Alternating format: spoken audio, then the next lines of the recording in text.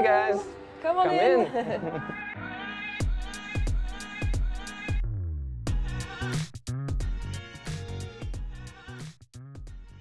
I think the mug is very playful.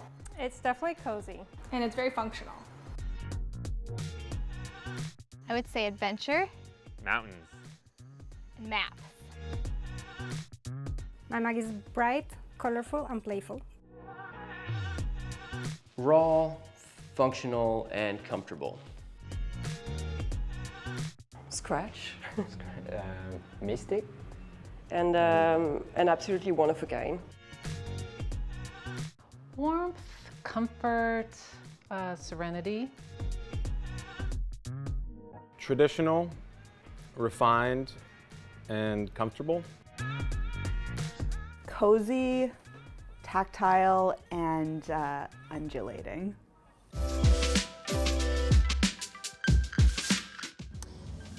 We draw inspiration from Scandinavian design, of course, Japanese design. Like a lot of we really like clear, clean aesthetics, like clean lines, and just like less is more.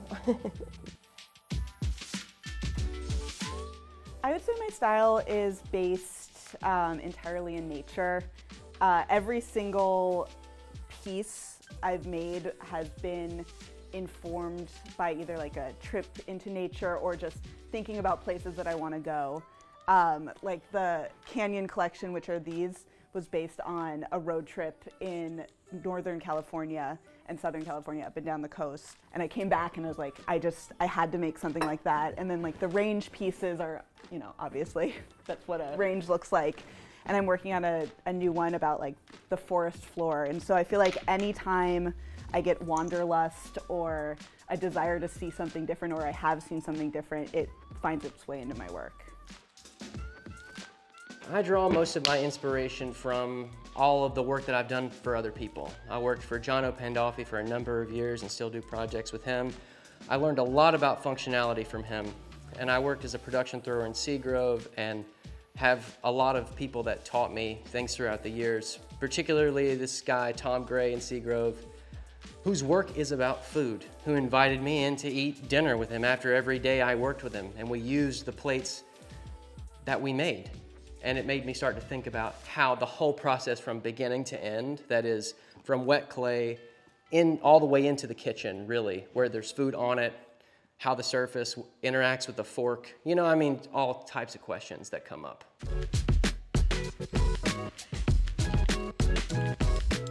It's inspired by the fall colors. It's supposed to be like the sky in the fall. The colors come from a photo that I took in Nicaragua of a pink building and a gray sky. And they're also the colors of 2 pinch bowls that I make for Food 52.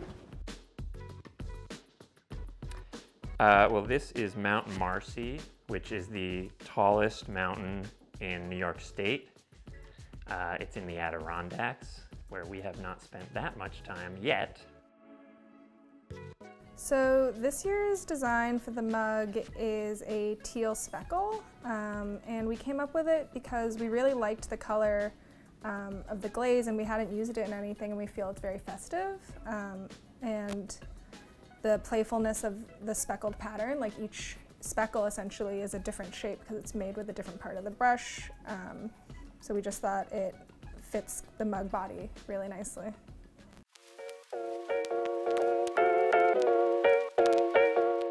Creating the piece. I like to design the handles, how it's gonna look, thinking how the glaze is gonna be. Is it gonna have some raw texture? Is it gonna be shiny? So my favorite part is designing, thinking, imagining how it's gonna look at the end, and then just the whole process is very fun to see if it works or if it doesn't. Trimming is one of them, and it's where I am shaping the piece, getting it to its finished product, and it's kind of meditative. I can get into a meditative space here. I just trimming away. Here's the first pull. We call it a pull because I'm now going to pull the clay up. And the first one, I do just with the palm of my hand, like that. We really enjoy demolding the pieces, especially when it's like a new shape, a new design, because we get to see it for the first time. So we're demolding the mugs here. And we use a mold with the handle incorporated. So we gotta wiggle it a little bit. And we're gonna trim off the top part at a later stage when it's a little bit more dry.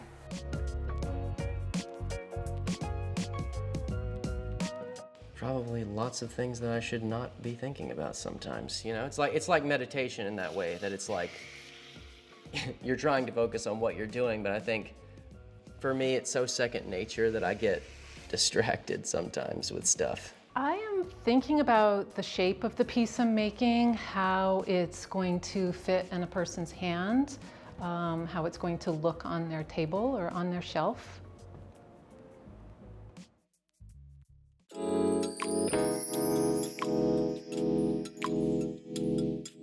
Well, this space is really new for me. I've got a CO just for this building about a month ago, but I bought this property over a year ago. And before I built this shop building, I built the kiln shed because I had to start firing work that I was making in a rental place.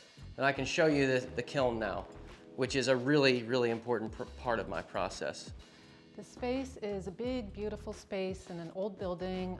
It was an art gallery at one point, and it's just got beautiful light, much bigger than my space in Brooklyn. We moved in here just, when was that? In June? Like 4 months ago? Yeah, just like 4 months ago. We were working out of our home just prior to that, so just in a 120 square feet room. So that was a bit too small. It quickly became a bit too small for us. Like 10 times bigger right now. Yeah, yeah. And everything is at the same place because we used to move things around the house all the time. Well, this is one of 2 rooms that we have, and in this room we make all of the pottery. Everything is done in this room. I throw everything, and that's where all the pieces start, on the pottery wheel. It is in Greenpoint, Brooklyn. It is a shared studio space. I have 2 other studio mates, and this is my area. It is a hidden gem. There's always little nooks and crannies because it's New York real estate, not very big, but I make it work. Well, I built this kiln specifically for the silky matte glaze surface, which is what all of my work has, and it has to have a really slow cool, which is why I built the walls of this kiln really, really thick. And also the size of this kiln was really good for me because I make a lot of work. I fire this kiln around once a month. Another reason that this kiln is so special is because it's fired with gas, and I can change the oxygen levels in the kiln. So I can reduce the oxygen that's inside of the kiln, and I do that with this damper that's in the chimney over here, which is, you know, just a shelf that I stuck in the chimney. And this is also a 16-foot tall chimney, which allows the air to really draw hard through.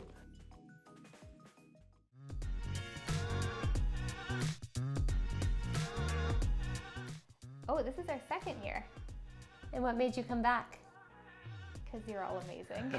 I also think we really like the idea of getting to make a unique piece. This is my 2nd year doing the mug project. My 1st year was the monocle handle, which was very fun. And this year I went with a more classical handle, my hoop handle, with a fall season color inspired mug. So this is the 2nd year that we're participating in the Mugs project, and we're excited to launch the holiday mug this year. It's a little bit different than last year's one, but it's the same shape and form, so we thought it's kind of a nice, in case people want to mix and match kind of their mug collection.